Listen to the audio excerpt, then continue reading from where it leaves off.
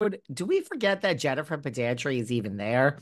I like her. I actually like Jennifer Pedantry. We all know this stuff with her husband is about to explode later in the season.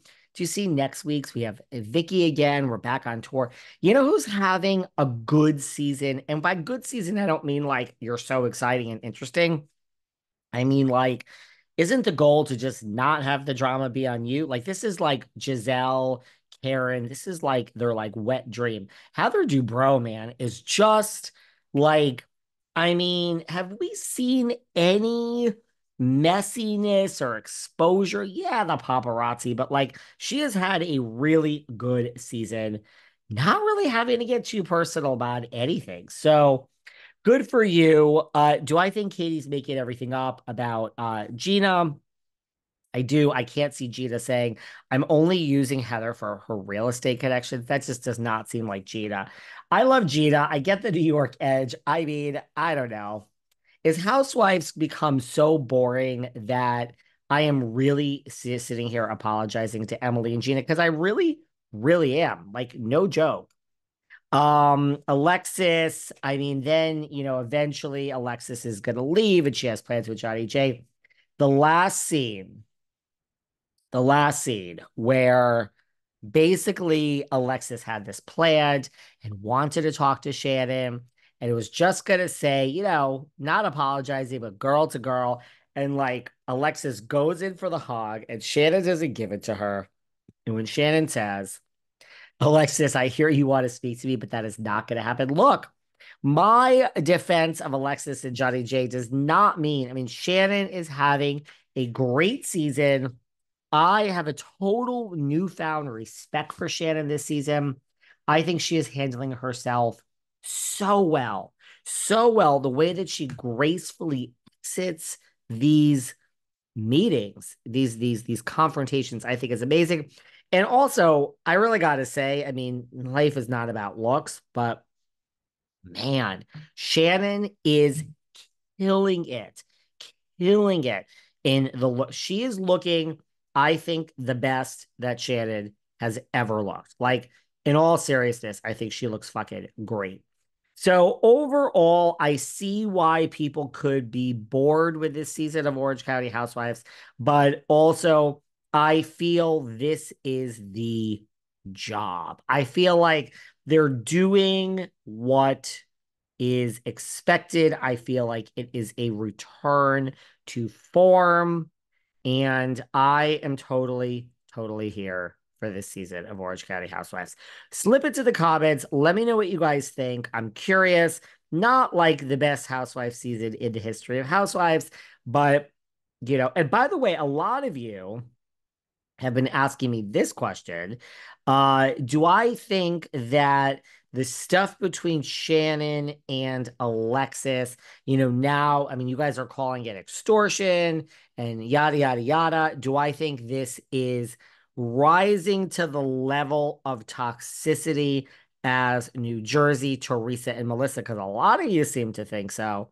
Um, I don't think so. No, this doesn't seem that like there is a world in which when Shannon is over this, I really think there is a world in which her and Alexis could like be friends. I don't know about friends, but I think get along. I don't know. This does not run as deep as to Teresa and Melissa to answer your question.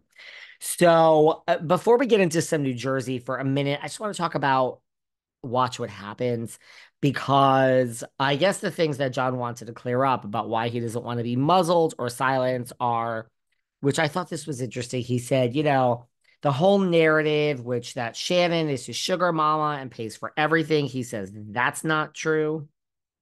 Um, so okay, I mean, these are two totally different versions of the truth, right? He says that Shannon says that he fat shamed her. He never did that. And he's been disparaged for years. Did everyone watch this? Because Andy is like, how have you been disparaged for years? We already talked about that he's not a rapper. He does not want to go by Johnny J. Oh, did you see all this on the after show? Alexis has revealed, she has revealed she will not be Alexis a Bellino anymore. She will be Alexis a Janssen.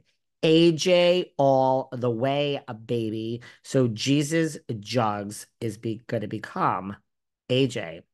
I believe her. You know what's weird though? I've said this before, and I'm not knocking Alexis, but I said this before. When I slept over her house in 2020, fine. That is 4 fucking years ago, David. My point is, when I slept at her house, she was so into Drew. Oh, I love, love, love, love, love, love, love. I'm forget about me, but what I saw at her house before she was on Below Deck is exactly how she was with this guy on Below Deck. You know, the kissing and then this and then that. So to me, what I witnessed in person at her house, it's similar to Below Deck. It's similar to how she's acting about Johnny J, which is why I do think it's too fast. I just think Alexis is like J-Lo. And first I compare her to Erica, and now I'm comparing her to J-Lo. I just think she's one of these girls that like wants to be in love. And I mean, I guess there's nothing wrong with that, but I don't like it. I like when someone's independent and stands on their own 2 feet. So I just feel that's her nature. It's just be careful. I said this like a year ago, 9 months, whenever this first started. I said, be careful. I've said this too. I said this reminds me of when I witnessed this myself. So I don't know. I think she's one of those that just like falls hard and it's all about the man. And I don't know. The little bit setting back the women's movement for me. It's a little just like damsel in distress waiting for a guy to come along. I actually find John relatively attractive. I don't find him unattractive, believe it or not. I mean, the rumor is he has a huge dick, which I also there you go. I don't mind him. And that's it. Decent episode. Let's talk about New Jersey for a little bit. So Teresa, I believe this was on her own podcast. I'm really not trying not to give credit.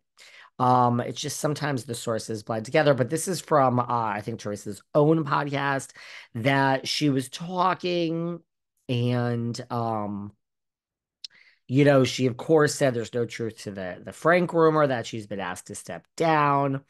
And oh, and by the way, one more thing about the OC, one more thing which I find interesting that reminds me of Teresa. Say I have Teresa on the brain. Alexis is now saying I don't want to reveal what happens the rest of the season because Andy's going to get mad at me. But trust me, the truth is going to come out and it's going to be a vindication.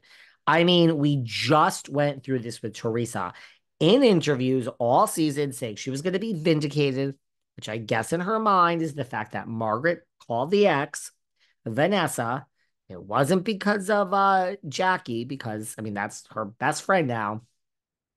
I don't really know if that was a vindication, Teresa, but here we go. I don't really see, but I mean, how many episodes do we have left? Maybe it's a long season. Like, I guess we're on episode 10. So yeah, we could only be maybe halfway.